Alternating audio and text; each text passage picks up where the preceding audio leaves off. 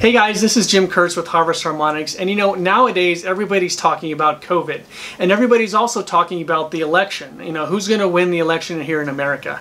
And you know, Biden is blaming Trump for all the deaths of COVID here in the United States, and Trump is saying that Biden would have made it 10 times worse. Well, I got news for you guys. They're both wrong. In fact, if you want to know what you can do to positively protect you and your family from COVID and recover from COVID faster if you do happen to get the disease, then click the link below and see the information we have for you. And follow our Eat Healthy, Grow Healthy campaign so that you can protect you and your family from this awful disease. See you soon, guys.